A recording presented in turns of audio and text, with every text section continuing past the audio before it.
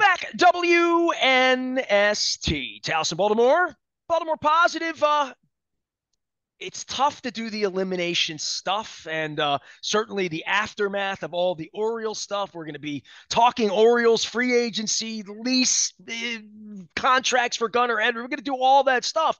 But we got a football game on Sunday. We're going to be up at Hollywood Casino in Perryville beginning about 8 a.m. for breakfast. Come on by, get some French toast with us, eggs and bacon, and spend the day with us. I'm going to be having the salmon BLT.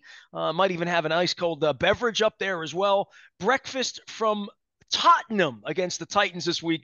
It's all at Hollywood Casino. $30 for the buffet if you want to participate. You don't have to, but if you do, you get entered into winning all sorts of cool stuff. It is a casino after all. You play games all day and watch the games all day. Come on up with us at Hollywood Casino up in the sports book. Christian Horton and I are going to make our picks. I had a pretty good week last week picking games.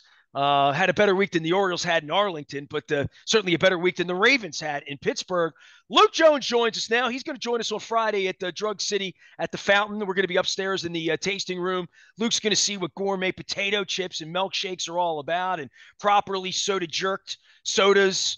We'll get you a little egg, whatever they call that stuff. I don't know. I mean, little almond smash. That's delicious as well. So come on by on Friday. We'll be there in the afternoon. It's a Maryland Crab Cake Tour presented by the Maryland Lottery. We'll have some hopefully lucky Raven scratch-offs to give away. We all need some good luck this week, as well as our friends at Window Nation, 866-90Nation, and our newest sponsors at Jiffy Lube and Jiffy Lube Multi-Care.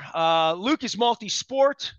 Multi-rest at this point. You can, we don't have to worry about ALCS. We were going to fly to Minnesota. No, we're going to fly to Houston. No, we're going to go to Toronto. Now we're going to Tampa. Instead, we are still here in Arlington talking about football, amongst other things. We're done with baseball for now. Do we have enough bandwidth here to sort of focus on the Ravens on Sunday morning, Luke, as they disappear, giving you a little bit of a bye week from going out to Owings Mills in a week that this would have been an uncomfortable week in Owings Mills. I have a feeling it's not been a very comfortable week in London.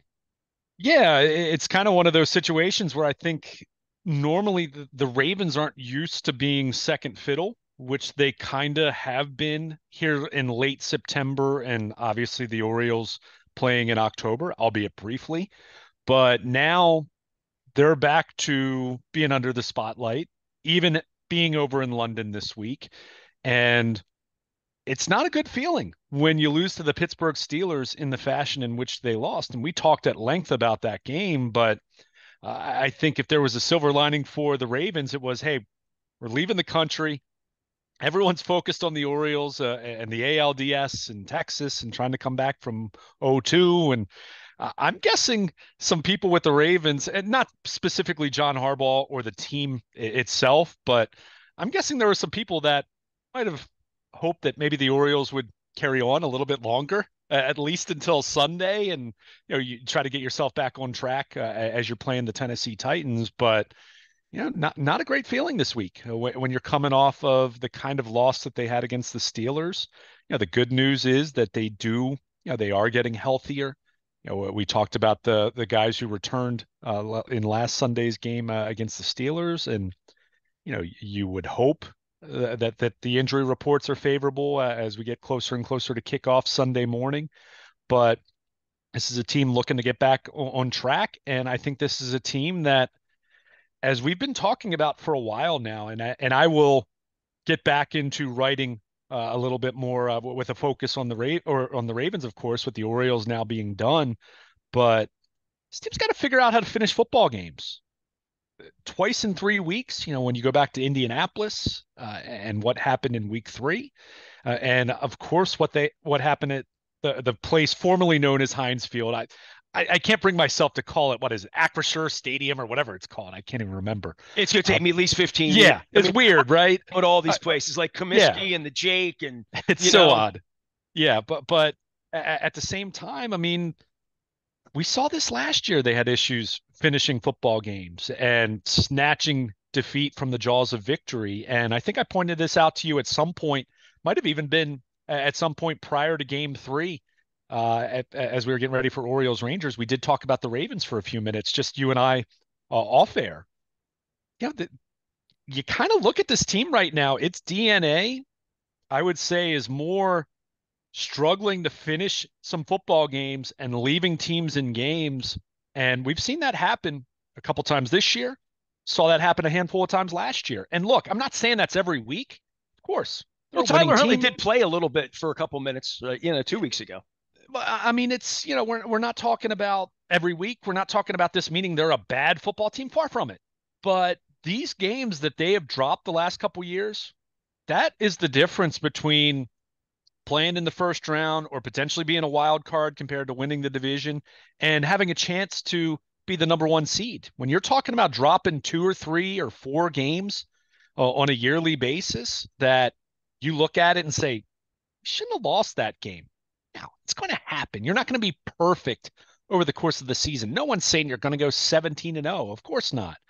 But when you have these games where it really feels like you've outplayed your opponent, and for whatever reason, you're making a mistake here, a mistake there, a mistake there, a turnover here, a fumble there, a miscommunication, which has become all too prevalent, in terms of their operation. These are the things that add up to an extra couple losses in a season than you normally would have had. And that's the difference between being 10-7 or 11-6 compared to having a chance to be 13-4 or 14-3, where then you're talking about being able to surpass Kansas City, surpass Buffalo, throw Miami in that conversation with the way their offense has played this year. So that's this team's part of their identity the last couple of years has been doing way more of that than come from behind victories, for example. So not saying that they're going to be in that same position against the Titans on Sunday, but at some point in time, you got to figure out how to finish football games. You got to figure out how to play a more complete 60 minutes, or you'll continue to drop some of these games here and there that you really feel like you shouldn't drop. And again, that adds up to playing in the first round. That adds up to playing more road games in January than having a chance to be a number one seed, to get a first round bye. So, we'll see how it plays out on Sunday. I mean, certainly going across the pond. I mean, there's not as much media there. There are a handful of reporters, but not many. So, they kind of get away from it. But with the Orioles having lost now, the focus comes back on the Ravens. And I said this on Sunday. I said this in the aftermath of what happened Sunday. For the Orioles, there was more disappointment. For the Ravens, I think there was way more disgust in how that loss to the Steelers played out. So this is a team that needs to turn the page and put together a more complete performance against the Titans in London on Sunday. Well, I think we start to think about the next couple of weeks now, right? Because we were at what happens with the Lions and the Orioles and the ALCS? And then they're going to go to Arizona, and Arizona stinks, but maybe they don't stink that much, and certainly not at home. They're now in a stretch where they're playing a team with a real defense on Sunday in the morning, and we're going to be up at Hollywood Casino. Come on out. Um, I would say this looks to be a tougher game than it did a couple of weeks ago. The Titans have sort of come to life, at least defensively, for what they would want to do. And we talk about Lamar's Waterloo. Pick the Chargers, the Titans, the Bills. There have been difficulties that defenses and defensive-minded coaches like Mike Vrabel put together something here, and the Ravens did not fare well on this trip. By the way, the Jaguars won again over there, and there's something about the experience of Nathan Eovaldi we saw the other day, the experience of Bruce Bochy, the experience of having done it before. The Jaguars are good at going over there. The Ravens, my God, dude. I mean, if I could pick you up, we're in Arlington right now. It's early in the morning. We're about to get out of here and escape. If I could pick you up and say, dude, I'll tap you on the shoulder. We'll fly to London right now. And, we'll go over there. The notion that it would go any better than it went last time, the first thing you'd say is, I recognize this. This didn't go well. I really wonder what Harbaugh and the organization learned the first time around about going over there, and obviously the political turmoil, the knee, the goof run in the country, all of the stuff that was going on. That's 6 years removed now. And that really did get caught up into all the bad things that happened, including, I think, the Jaguars just being a better team that year. They wound up being a playoff team and all that. Mm-hmm. But we all have some some shock therapy in regard to especially those of us who flew over there and remember walking through Soho after getting your ass kicked. And Harbaugh remembers that plane ride home well as well. this Pittsburgh thing on the front end of that, this is a real measurement for me to see these guys rebound. I want to see Marlon Humphrey rebound. I want to see Mark Andrews and all the guys that drop passes. I want to see Lamar, who threw the fatal pick, rebound. I want to see them go over to London, have a professional week of practice, not bitch about the fact they don't put ice in your drinks, they drive on the wrong side of the road, all that fun stuff that I'd be doing right now if I weren't in Arlington. At least I'm taking some good barbecue home, so we got that going for us. We didn't have to drive to Austin to do it. This is a weird week for them, and if they get their ass kicked and they come back as a 500 team, I wouldn't be shocked. I mean, I'm going to bet against them this week in my when I make my picks for Christian Horton from Hollywood Casino. I don't like the way they're trending, just from an injury standpoint, where the coach is in his thing, where the quarterback is on getting paid, where they are just in general about bringing this thing together. I want to see them bring it together. And part of bringing it together is doing it against the Titans and a good defense, moving the ball against a good defense, catching the ball, executing plays, then playing defense, and maybe even getting your backup quarterback on the field, right? Against a team that does not have fireworks offensively if you can stop the running back, if you can tackle the running back. Now, next week, Detroit. After that, then they're going to go play in Arizona. These next couple of games, where are they going to be, Luke? They can be 4-3, 3-4, 5-2, 6-2. I mean, can they? I don't know. Can they win 3 games in a row? I don't know. I mean, if they do that, now we go to Halloween. We're like, all right, they're back on track. Doesn't feel back on track with the record. Doesn't feel back on track with, to your point, Steelers, Colts, meltdowns. Literally meltdowns, giving games away, including giving games away at home and giving games away in Pittsburgh where they should know better. And dude, they're 2 decisions and a play away from being 5-0. There's been years we could say that, but they haven't been dominant. They haven't been confident. They haven't played a great game. They haven't played a good game. I mean, they haven't played a game I'd look at and say they'll beat Buffalo, they'll beat Kansas City, and they'll beat in whatever order. I haven't seen any sign. I see the potential, as Coach Billick would say. Your potential is going to get me fired. Well, the potential is there, and if John Harbaugh gets fired, and I hear I'm not going to be the guy fire the coach. I've been on the air 32 years, and I haven't tried to fire a coach yet. So I'm not going to start today. But the winds blow in that direction. And this is where it's the middle of the season, and they got to start showing some signs that they're as good as their roster construction was in the offseason. Yeah, I'll disagree a little bit that we haven't seen them look good at times. I mean, I thought, unless you just think the Bengals completely stink, and this past week maybe showed some signs of life for Cincinnati. Bengals stunk that day. But okay, the Ravens made them stink though. Like, I don't agree with your assessment that they haven't looked good at all, or like that I think the defenses look good. I think it's been up and down. I thought the offense played very well against Cincinnati. I think, the offense has been a work in progress. The defense has played at a high level, but I think it's tough for me to look at that win in Cincinnati. Tough for me to look at the Cleveland game, which was weird because Watson didn't play, but like, what do you want them to do? They won 28-3. It's not as though they let them stay in the game. For me, it's just that they're way too inconsistent. It's that simple. I'm not trying to make it out to be that they haven't been impressive at times, because I think they've been very impressive at times. But same thing applied last year. At some point in time, your identity is that you are leaving teams in games too frequently, and you're letting games get away. That happened last year. It happened against Miami. It happened against Buffalo when they had a multi-score lead. It happened against the Giants. It happened against Jacksonville later in the season. It happened when Kenny Pickett threw a touchdown on Sunday Night Football in Baltimore. And it's for all that is you have to go on the road and play football all of January. When you drop exactly. When you drop games you shouldn't drop, and you look at the end and you've only got 11 instead of 13, you go on the road. Yeah. Or you have 10 instead of 12. I mean, it's not, we're not talking about the difference between being a good team and a bad team. We're talking about the difference between being a pretty good team that has these flaws that leaves teams in games. And this happens a lot in the NFL.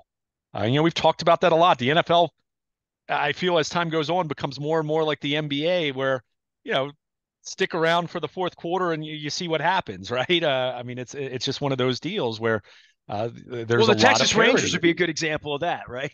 Sure, sure. But I think for me, and you just did this and we all do this, but I'm kind of at until they show they can be a more complete football team and finish off inferior opponents, teams that I believe to be inferior. We need to stop doing this. Oh, well, they should win this game and they should win this game and okay, this game might be challenging. When you lose to the Indianapolis Colts, that is a rebuilding team that had their backup quarterback, and I get it. I mean, Indianapolis has some good things going for them, but they're not a great team overall, and they were playing at home. That Pittsburgh team is not a good football team. Maybe Mike Tomlin will have them being a decent team as the year goes on, but I do not at all subscribe to the idea that the Steelers are a good football team right now. Now, that said, same record as the Ravens. So, you are what your record says you are, but they've got to find a way to finish off teams. They've got to be more complete. I need to not see a football team in every phase of the game face adversity and then crumble in crunch time, which is what they did on Sunday in Pittsburgh. I'll hear it. Lamar Jackson played great football until the fourth quarter, but the fourth quarter still counts. That's still important. Well, when the Yeah, crumble is Jackson and Humphrey, that it's can't be the everyone. crumble. It's The crumble everyone. can't be Mark Andrews dropping passes. It can't be the defense was fantastic for most of Sunday's game, but you played your worst football at the end of the game, and that's becoming an alarming pattern for this football team too often, where you're letting some of these games that should be games that are in hand, games in which you led, and they're letting a team hang around, and then things start to go sideways, a turnover, whatever it might be, a mental mistake, and then they just crumble. And that's becoming, like I said, they've been doing more of that the last 2 years than having these great comeback victories where you're down 13 points and come back and win. So that for me is unsettling in terms of trying to really assess where this team is in terms of being pretty good to great. They're doing things that great football teams don't do. Yeah. So that's where it is right now. It's not a sense of panic, but I mean, put teams away. Oh, They they're had good enough. That's the part of the problem. They're good enough to that's win what's a lot of concerning. games. Yes. Exactly. If this was Yeah. a lack of talent, then that's a different story.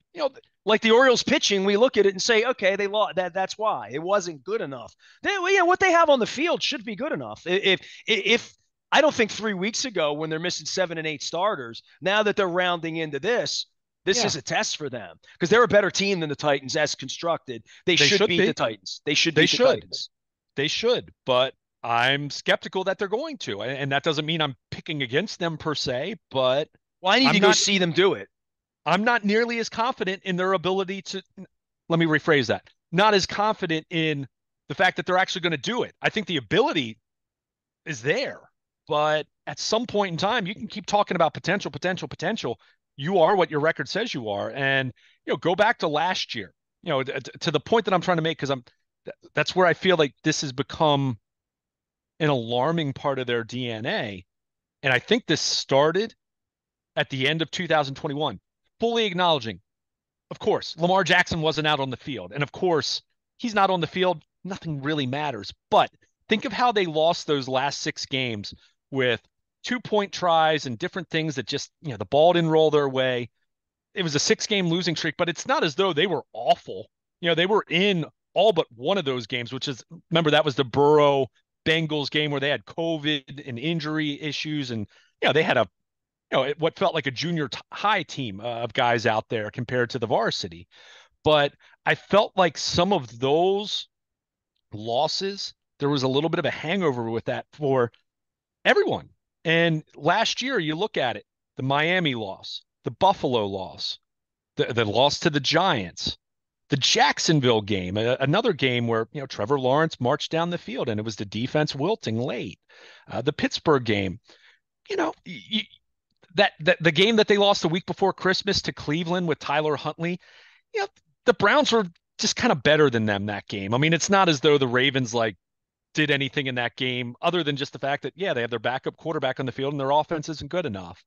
But most of those losses that I just talked about from last year, they did things, they self-destructed. And that's what's concerning to me. You're going to have a couple games every year. Even the best teams are going to have at least a couple games every year that you just get beat. The other team just plays way better than you do. And it's not even that you play horrendously and shoot yourself in the foot. You just don't have a great game. It's bad matchup, injuries, whatever it might be. We It's were going to in the happen. Cowboys complex, But which we'll spend a month talking about the Cowboys complex, but they got their ass kicked by the 49ers. That's not to say that maybe in January it's different, but the Cowboys aren't a bad team, but they played like a bad team in a big game. yeah. And again, it's not, I don't think it's a talent issue. I mean, even talk about the wide receivers dropping passes this past Sunday. I mean, it was awful. But it's not as though they were dropping a bunch of passes in their first four games, and this was just, something that they've been doing. It just, it kind of popped up. But my concern is when things pop up, for this team, when an issue pops up, some mistake, fumbled snap, Tyler Linderbaum snapping the ball when you should not be doing that, and you cost yourself a field goal at the end of the first half. Uh, when something happens, adverse in-game adversity, they have not handled it well. And that's a couple years now that we're talking about that. And that is something where I agree with you on the, talking about firing the head coach, but I will hold John Harbaugh responsible for that when you have a team that is not handling adversity in game very well and you're making some questionable decisions or you're just getting too cute. My big thing with the end of the first half with what happened there, yeah, Tyler Linderbaum didn't do what he was supposed to do and he owned that, but what was the upside to even bothering with that? Just kick the field goal. Showing how smart a head coach you are. Were you really showing how you can strategize? Were you really that worried about Pittsburgh marching down the field with what 15 seconds to go or whatever it was? They hadn't moved the ball the entire half. So what were you really trying to gain there? Was the juice really worth the squeeze there? And even trying to do that, knowing that something like that could potentially happen. So yeah, John Harbaugh is responsible for that. And they need to be better when you're talking about some of these in-game situations and when you're talking about just handling adversity, because they are gaining such a reputation these last couple years where you let a team hang around, you let a team hang around, you let a team hang around, and then that team actually does something to punch back and they fold. I mean, that's happened several times Kenny now. Pickett threw the ball over their head to beat them. Yeah. I mean, it's just that shouldn't happen. And again, that's not to say they're bad, but that right there that we just laid out is the difference between being a playoff team. Great, good. Don't take that for granted. But that's the difference between just being a playoff team and not really having a great belief that you're going to make a deep run and not being in position to be the number one seed and to be playing multiple home playoff games and being in that position where you're vying for the number one seed and you have a chance to have home field. So it's cost them. It's absolutely cost them going back a couple years now. And I just, I want to see a team with a little more of a killer instinct. I want to see a team that what happened on Sunday, you're going to have mistakes happen. I'm not expecting perfection, but I don't like how they've handled imperfection within these games, if that makes sense. I don't like the fact that they had breakdowns in every phase late in that football game, including Lamar Jackson, who had played great until that point, including the defense, who had played great to that point. I don't like how they collectively are handling adversity in some of these games. And, they're just coming up small in some really big spots. And, that's not the mark of a team that's inspiring confidence that you're going to win multiple games in January and get to a Super Bowl. They are a 4-point favorite. We're going to be up at Hollywood Casino in Perryville on Sunday morning. You can bet on the game. You can have the $30 brunch with us. Luke's going to be joining us for the Maryland Crab Cake Tour on Friday. That's brought to you by the Maryland Lottery. I have some Raven scratch-offs to give away. Our friends at Window Nation and Jiffy Lube with us as well. So we're going to get the Crab Cake Tour going again. Obviously, we have a game in London on Sunday that's got paramount significance. I mean, this really puts the focus back on Lamar, the Ravens. The Orioles aren't playing tonight, tomorrow night, anytime for the next 6 months. We're going to have plenty of Mike Elias and John Angelos and Lease talk and all of that. But the actual focus on the Ravens and their hope and their promise to win a Super Bowl will be, we're going to live and die with that the next couple of weeks. And I would say for the state of the franchise and where they are, that the defense is ahead of the offense right now, that's not a bad thing. I don't think it's a bad Sure. thing at all that Roquan Smith's been great and Patrick Queen's been visible and Kyle Hamilton has emerged and, all of these things. But there is this focus on the offense to say, first off, getting the pieces in order, right? Like it was always Ronnie Stanley, let's get him back. Then it's Lamar every December now, and now it's Beckham and the money and who's really going to run the ball and are they going to fumble the ball and where's the ball security and Melvin Gordon and Anthony Mitchell's kid and what happened to Gus and so to me, the identity you talk about is what are you going to be offensively? Because 6,000 yards of passing, and we're going to throw the ball 40 times a game, like all that. And to your point, last week was almost the worst case scenario.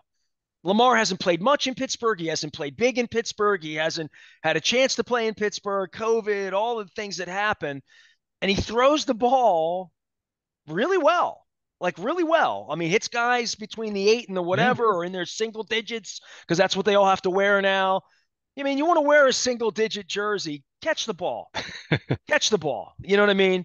And and then Lamar gets heat, right? Because he throws the pick at the end and he thinks, well, he can't throw that pick.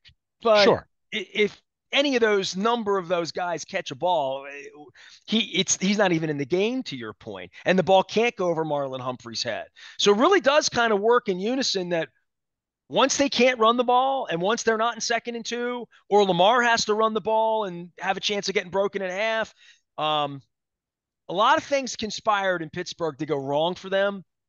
And the Marlon Humphrey thing aside, ball going over his head, not good for the defense that happens. Pass rush, like to see more. Run stopping, fine. They're going to need to run stop this week, and no doubt about that, right?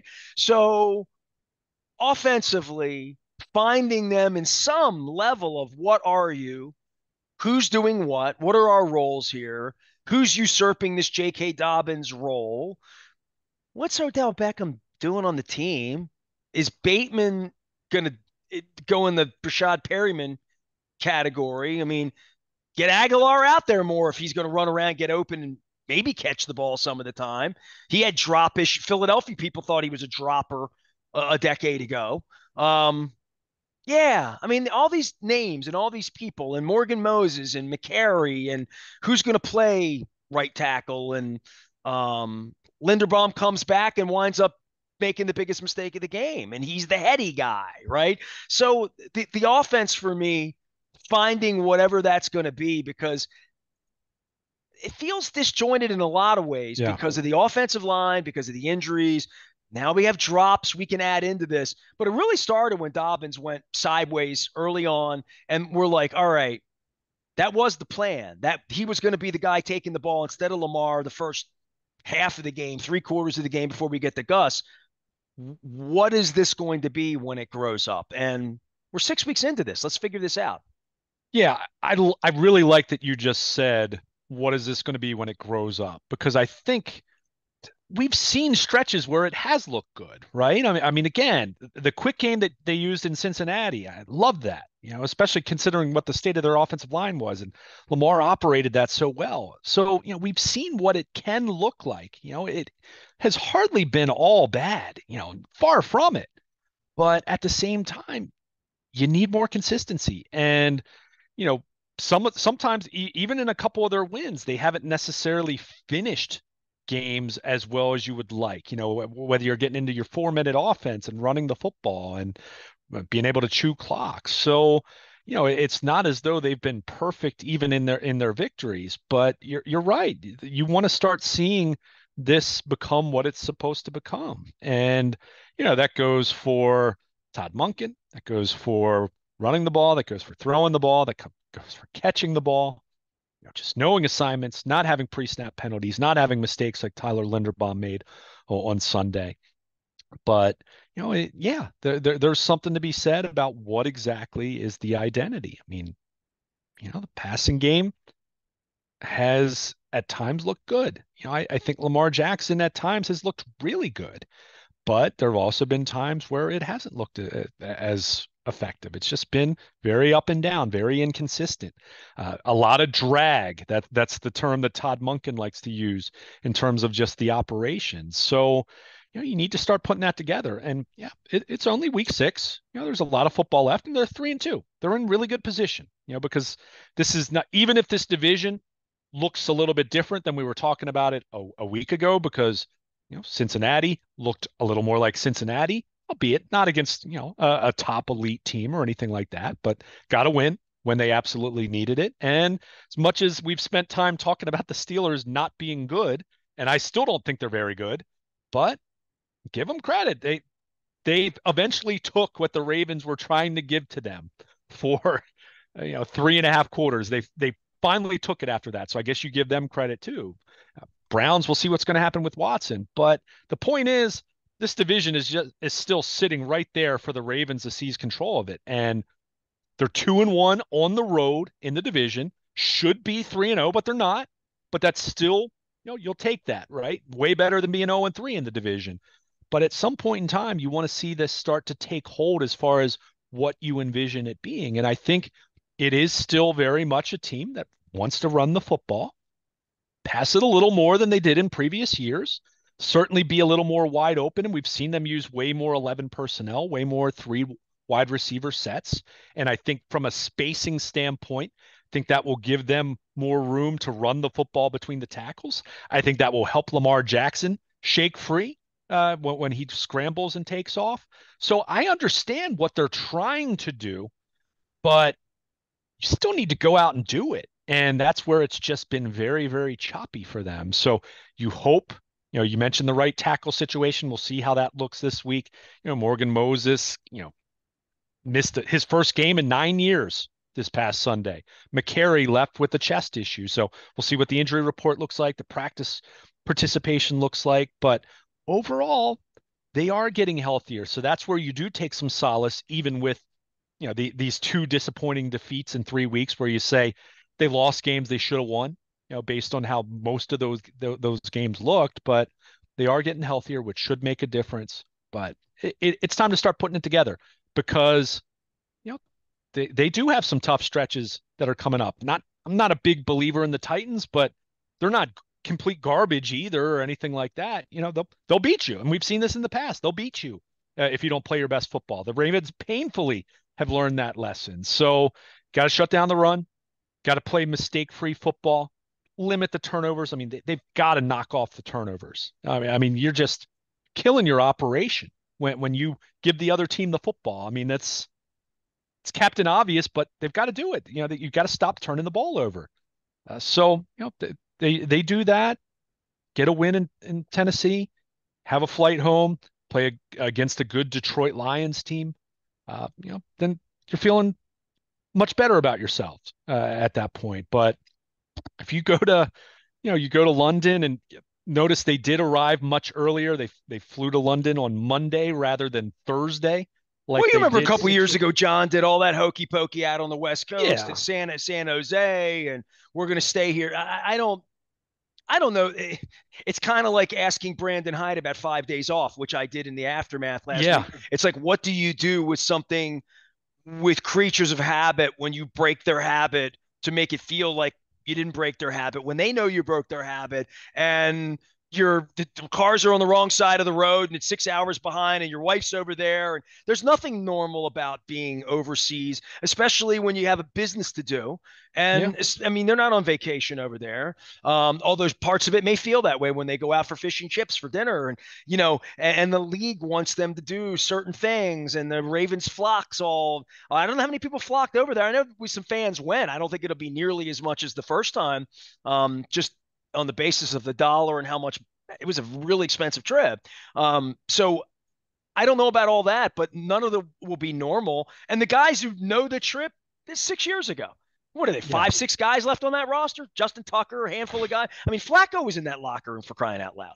Yeah, I don't think it's that many, Nestor. I don't have it in front of me, but Justin Tucker comes to mind. And after that, I mean, you're talking, Brent Urban was on that team. Obviously, he had a stints elsewhere and then came back. That's it. But it is not many. You Stanley?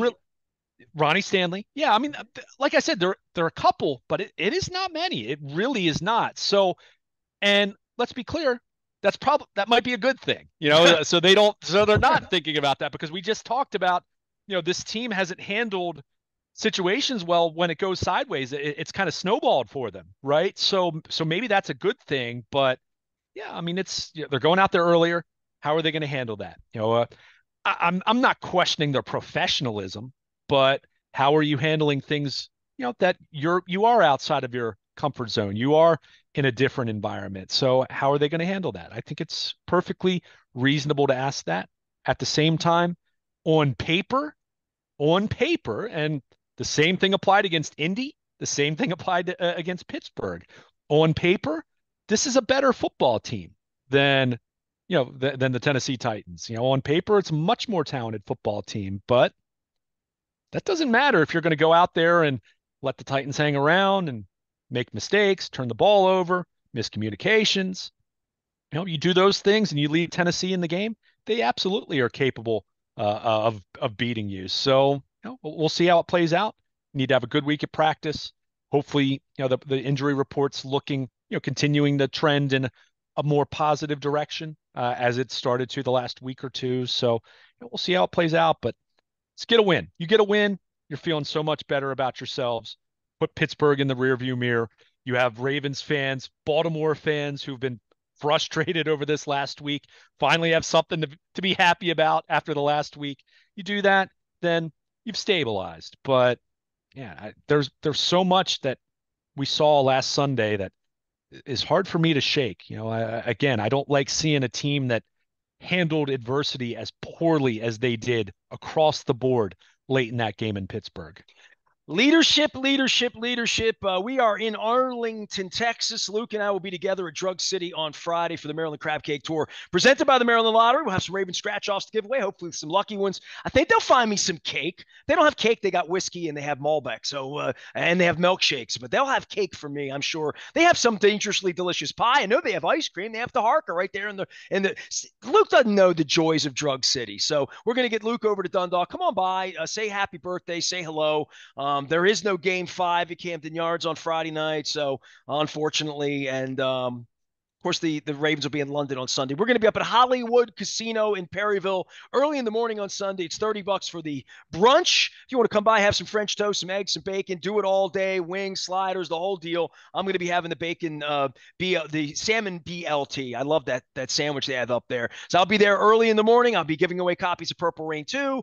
I'll have Raven scratch-offs to give away. They have all sorts of table games and fun stuff that they do every single Sunday, including having the NFL games on like great TVs. You feel like you're in Vegas when you're at Hollywood Casino in Perryville. So come on up and say hello on Sunday morning. That's the other side of my birthday. So the birthday celebration on Friday isn't really my birthday. The Friday the 13th. Talk about lucky or unlucky. Oh my God, the Orioles aren't playing. I guess it was an unlucky Friday the 13th. And then on a Sunday the 15th, my birthday is Saturday the 15th. We get to celebrate Jim Palmer's birthday. So come to Hollywood Casino and maybe I should wear my Jim Palmer jersey. That's what I'm going to do. I'm wearing my Jim Palmer jersey to celebrate Jim's birthday on Sunday morning.